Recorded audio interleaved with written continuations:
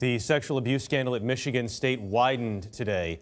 That university is where former sports doctor Larry Nassar worked. He is serving a long prison term for abusing young women. Now Dr. Jon LaPook reports a former dean there has been arrested as well.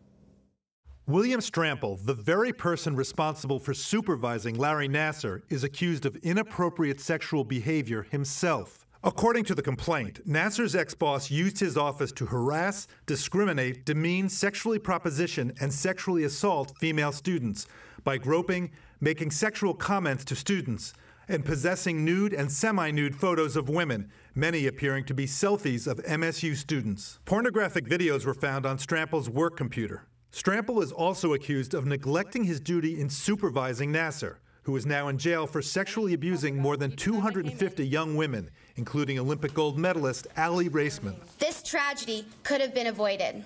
I couldn't have imagined that he was also a predator himself, but I knew he was definitely an enabler. In 2014, Michigan State University student Amanda Tomashow filed a complaint against Nassar for sexual abuse, but an investigation cleared him. I personally was not only victimized by that man, I was re-victimized by MSU when they had the audacity to tell me I didn't understand sexual assault.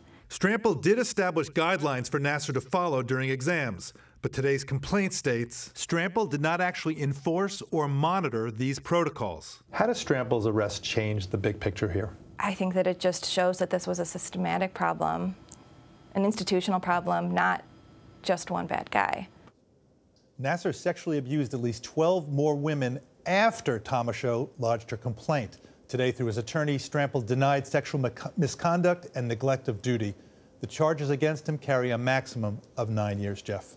Dr. LaPook, thank you.